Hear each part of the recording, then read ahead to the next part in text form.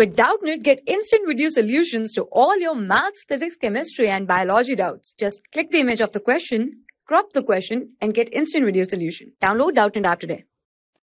Hello guys, our today's question is the polymer obtained from the following reaction is that is when cyclohexene will first react with O3 and then react with NH2CH2 NH2. This process is called polymerization and the options given are A, B, C, D.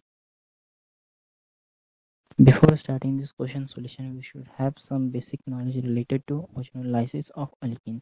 Suppose if any alkene be like a CH2 double bond, CH2 will react with, and we know the ozenolysis reagent is O3 over zinc H2O, then it will form an aldehyde.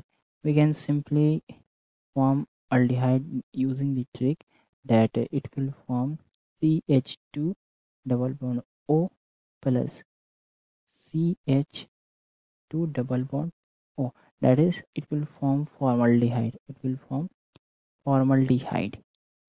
And when this alkene will react with only ozone, then it will form acid.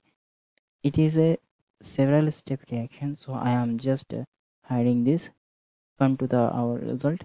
When we use only ozone, then it will form acid like HC double bond OH, that it will form formic acid. Let's come to our question. Our question is that when cyclohexene, that is this compound, will react with O3. Basically it is a 7-step reaction, so I am just hiding this. I am just coming to my result. That is, it will form dioic acid. We will break this bond and we will add OH over this carbon, so it will form COOH, and total number of CH2 is 1 2 3 4 CH2 whole 4, and this carbon also form COH. This acid is a dioic acid and the common name of this acid is adipic acid.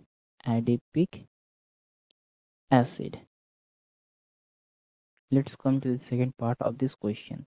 That is, when adipic acid react with NH2CH2 NH2, that is the process of polymerization. We can simply here see that HOOC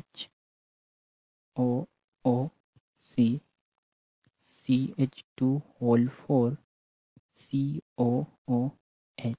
It will react with H2N H2 whole 6 NH2.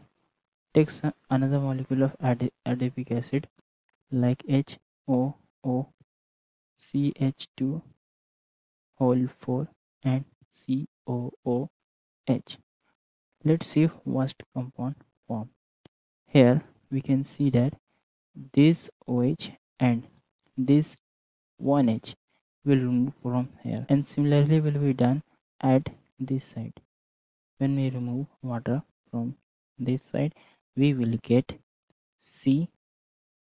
CO, N and 1H will remain CH2 whole 6 NH.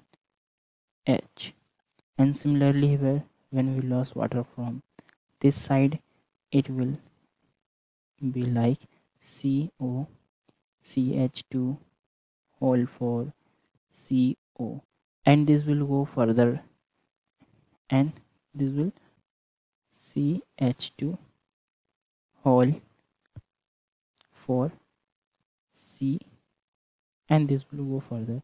If we want to deduct a repeating unit from this chain, then start from this molecule to the end of this amine group.